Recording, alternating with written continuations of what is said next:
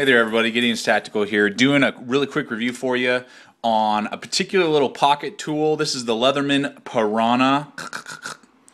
This guy definitely looks like a little piranha right here. Give you some really quick specs and we'll just talk about it here pretty quick. Should be a short review for you. The specs are it's made out of 420 high carbon steel, nice and thick. I'd say it's about 1/8 of an inch thick. It is 3.87 inches long. And it weighs 1.9 ounces. And the length here, I want to make sure and get the width for you, is 1.25 inches for the width. That is why it's part.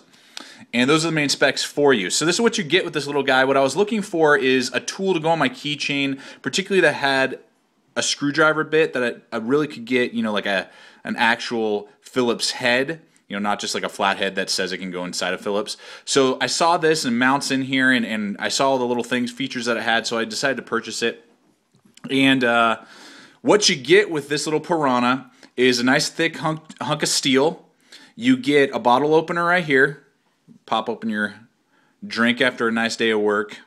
You got what supposedly is like a box opener, is this little notch right here. It's dull, there's no sharpness in there, but you're supposed to like hook it into the side of your like taped box and then slide it open and open your box.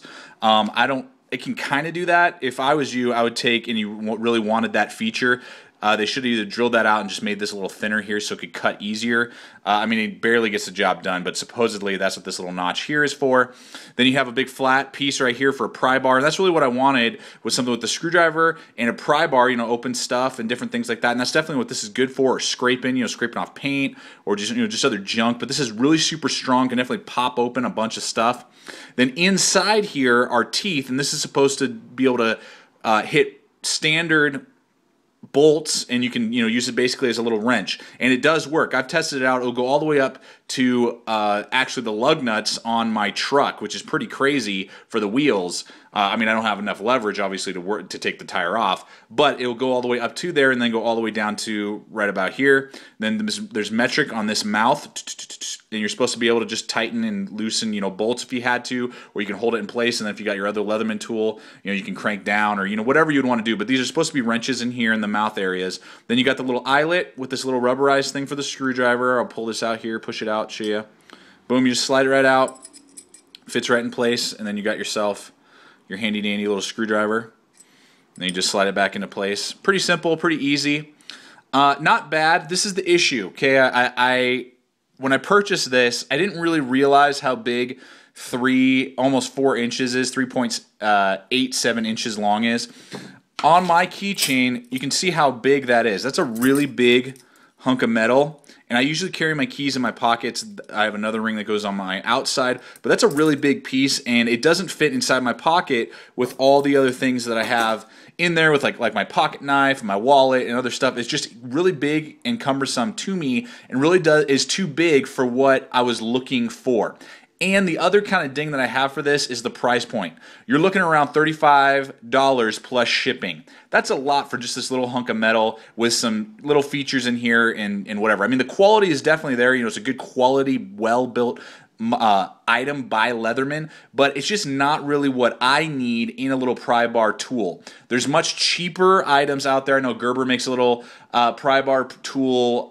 Boker makes a little pry bar tool. There are a couple other designs by Leatherman that are smaller that have a pry bar tool. So this just really isn't fitting the bill, and I'm actually going to send this back. But I just wanted to show you guys what this is if you were interested or looking at it. I mean, it is large. Kind of throw it up here, just give you some other examples really quick. Here's my wallet. I mean, it's as tall as my wallet. And it's just, for me, a little too big. For a lot of people, I'm sure they probably wouldn't mind, or you can put it in, you know, maybe like your BDU wallet, or you just carry your keys and that's it in your pocket, then cool. I mean, no problem, and this is going to work great for you. But for me, it was just a little too bulky and large for what I really wanted it to do. And that $40 after seeing that, and I just wasn't, you know, loving it. So I decided to throw the Piranha back into the sea, and send it back to Leatherman, and I'm going to go with, actually, I'm going to be rocking, I've been doing it for about a week now, is Leatherman Micra, or you could use a squirt if you do want a wrench option that is lighter, smaller, and has more stuff that I can use. So this actually went on my keychain instead. and it was awesome because I got it for free from my father-in-law. So you can't beat that. Anywho, that's the Piranha by Leatherman. Hopefully this helps you guys out. Thanks for watching. Stay equipped, stay prepared, and I'll see you out there.